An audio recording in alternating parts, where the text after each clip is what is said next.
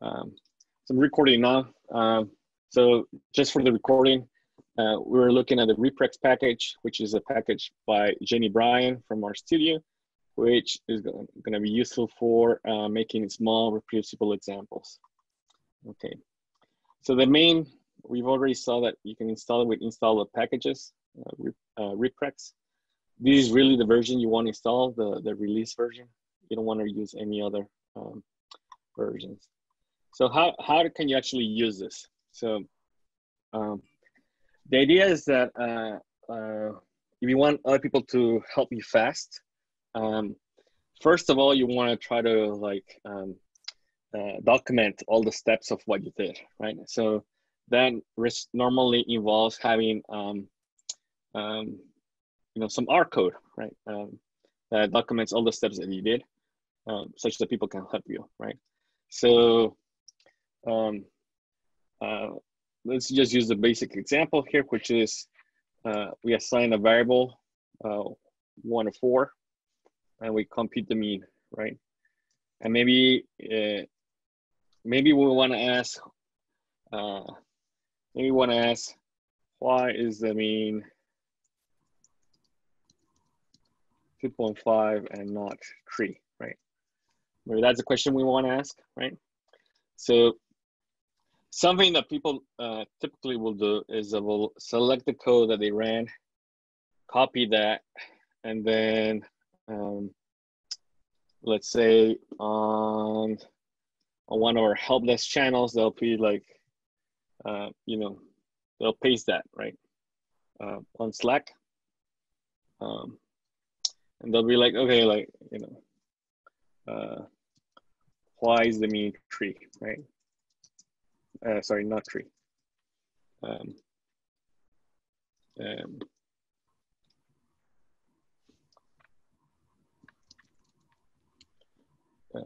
And so they might do that, right? What is the problem with this, right? I'm not actually going to post this, right? What is the problem with this? It's like, so let's say, I mean, let's say,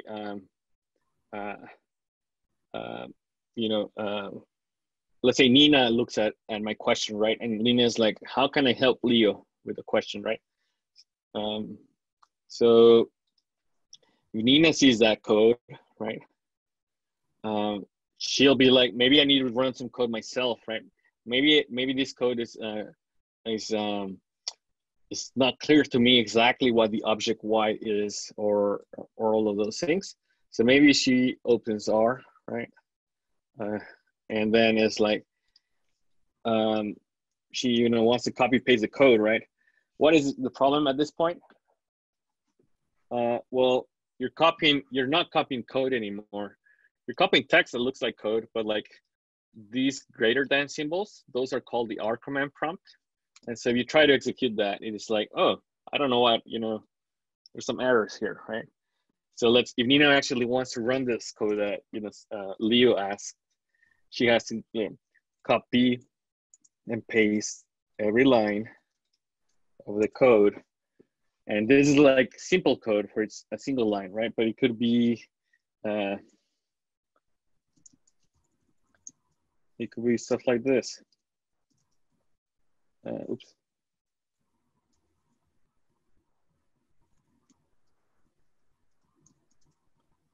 And so, you know, if Nina wants to help with this, she has to figure out that she has to copy that part of the code that doesn't have the greater than, then she has to copy the part of the code that doesn't have the plus sign.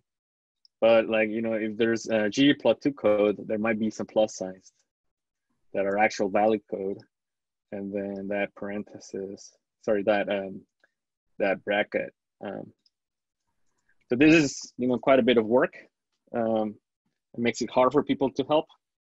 So, and this is such a common scenario where like people will like post, they're like, oh, I posted the code online. I gave you everything you need. You know, here you can see, here you can recreate the Y object. I gave you all the code that I ran. I'm even giving you the output of what it was, right? It should be really easy for you to try to help me, right? So how can we make it easier? So that's where the reprex package comes into play. So I'm going to load that package. And so I'm just gonna copy the lines of code from my console. This is Leo, that has a problem and wants to ask a question. I'll copy those lines of code. And then once I copy them, I can run the reprex function without any arguments. And you'll see it's doing some stuff in the back. And it opened a little website here on the RStudio viewer panel on my right side, which if I click over here on the show new window symbol, I can see it on the actual browser. And this file is actually a temporary file, but it says like, oh, here's the code you can copy and paste, right? So you can copy and paste this code now. And Leo that is asking the question on Slack or a different tool can still do why is the mean 2.5 and not 3. And then let's say Nina sees a question and she's like, oh, I want to run the same code. Maybe I need to look at the objects a little bit more, things like that. So she can copy paste the code that Leo wrote, go to her R and paste it. And this will actually run, right? So what is reprex doing? Leo copy pasted the greater than y arrow 1 to 4 greater than mean parenthesis y. The reprex function, what it did was like it recognized what parts are our code, what parts are not our code, and reran it itself on a new version on a new session of R behind the scenes. Once you had the output of that new session of R, he made it into a tiny temporary website, such that you can easily copy and paste the output from that little temporary website. Or you could, you don't want to take a screenshot because then like Nina can't help you. You take a screenshot, then that like Nina can't even copy paste the code, right? But and so that's the idea of this reprex package. It has a couple more things, but that's the basic of it. And the function that we use is the reprex function. This package has more functions. I'm going to just open the help file for the reprex function and see what other options it has. And so right now, when I ran it without any arguments, reprex parentheses, what it did was it read from the clipboard, right? Because I had copied the code that I wanted to ask. But it can also read from, you're opening if you have RStudio open. So let me just change my clipboard to, I'm gonna copy that. But let me just select a couple lines here. Reprex, in theory, I think, maybe I need to actually give it an argument. We'll see what it's doing. Oh, so I did use the clipboard, sorry. I guess if I wanted to use the RStudio session that I have, we might need to change some argument, but it can do it.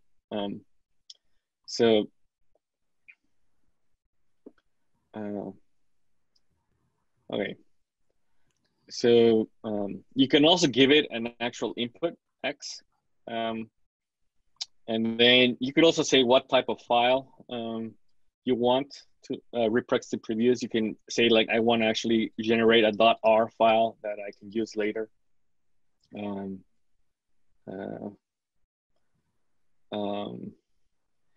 could also say like, I want it to be like the Git flavor version of Markdown or other file formats like Stack Overflow, Markdown.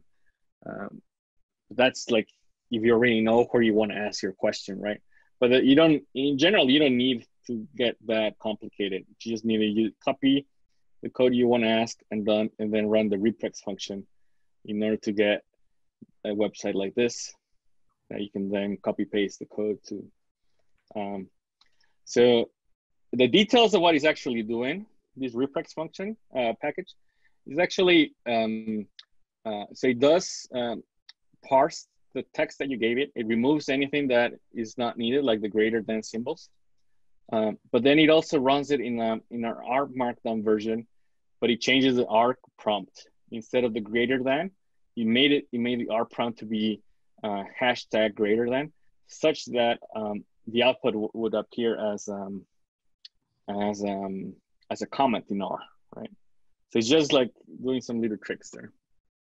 And so that's how beautiful this little package is. Now, the problem really here comes, once you learn about this package and the reprex function, the main problem is the previous part, which is having a small block of code that you want to share, right? And so, because it has to run it again, right? And like, let's try this.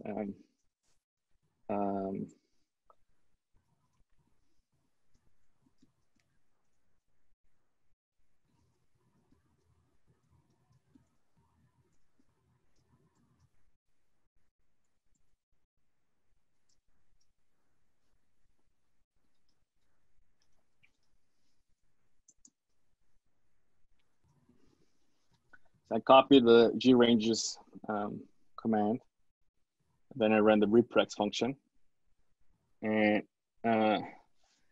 what do we see on the little website? It tells us like error, could not find the function granges, right? Why is that an error, right? Because this is running valid R code on a new R session, right? It's not completely valid because we haven't we didn't include the line of code to load the package in order to make the example fully reproducible. So now I can copy those two lines, select them, copy them, run reprex.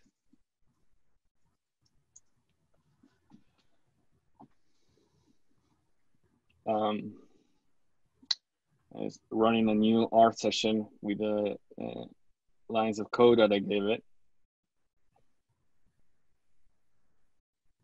And now I'm gonna open that on my browser.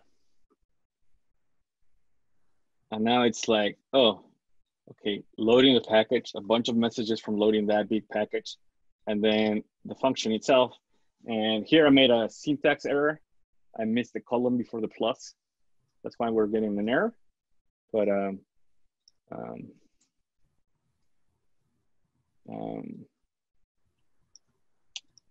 but like, you know, that could be the example, right? That could be the situation where someone is like Leo is asking Nina, like, oh, why am I getting an error here, right? And then Nina's like, oh, look at it. Like you have a syntax error here. You're missing the column before the strand symbol. And so this is also great for learning what parts of code are needed for people to help you, because someone could just have, you know, Leo could have just pasted to Nina.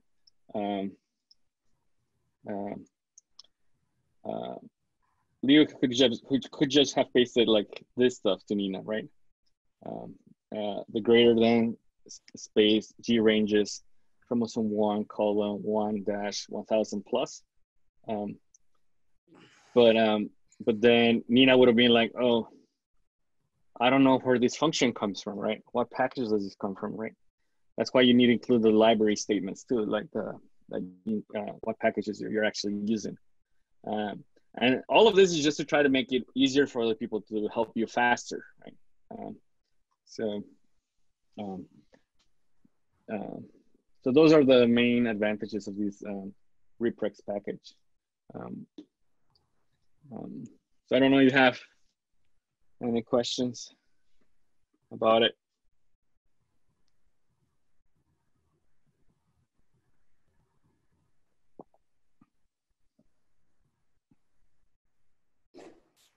I was kind of wondering how this would show up on, like, if you're running something on the cluster and you didn't have like the RStudio GUI, what that would look like. Okay, so let's do that actually. So I'm gonna open the terminal panel from my RStudio. I'm gonna log into the cluster, request a computer node with QRSH.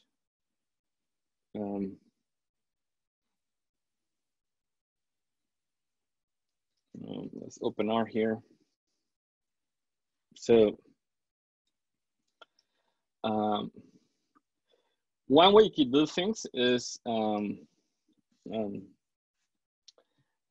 have the packages installed in your own computer, right? And run the reprex in your computer.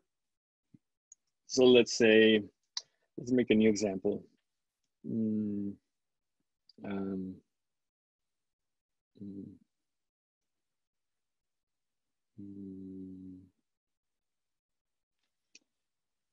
Right, let's see.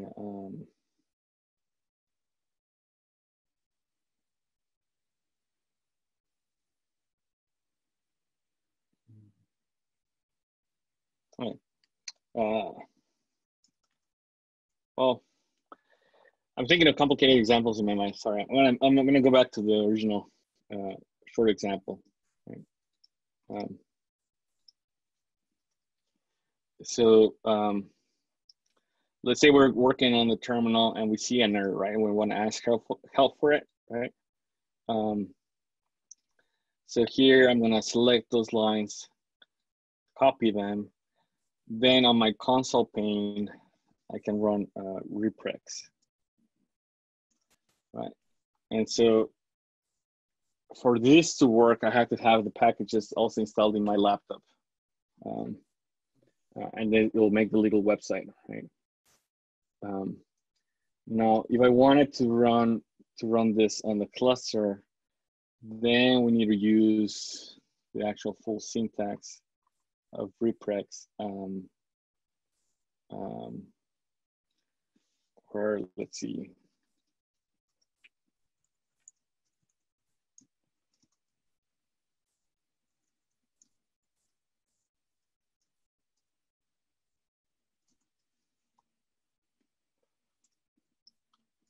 I think we need to give the full thing as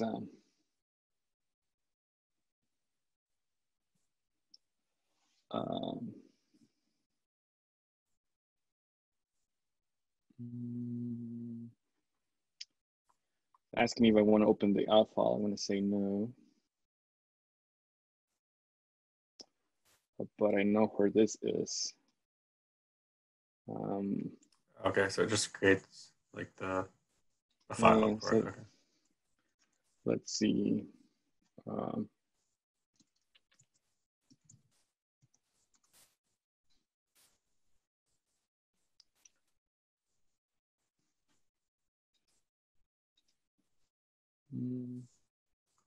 A segmentation fault issue there.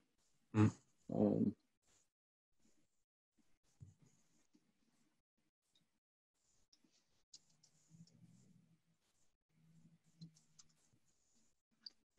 just trying to copy and paste to sync it. No, it doesn't exist anymore. Uh-oh. Okay. We ran into a complicated situation and I had something completely failed, but like shouldn't be the case. And maybe I need to play around a bit more to actually get this up and running on the cluster. But we should be able to find a way to make it work. And that could be just based on, I'm using like a beta version of RStudio, so maybe I have a problem there. But in theory, you could also run it on the cluster. But I mean, what I would probably do is I like to keep the same packages that I have installed on the cluster also on my computer, because that way I can open like the help file a lot nicer.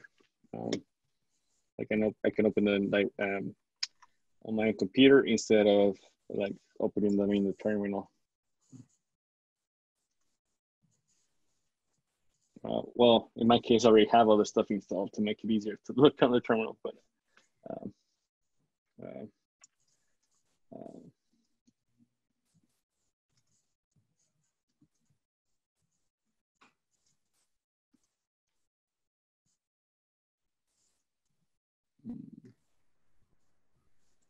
sorry, I have too much stuff configured to make it work.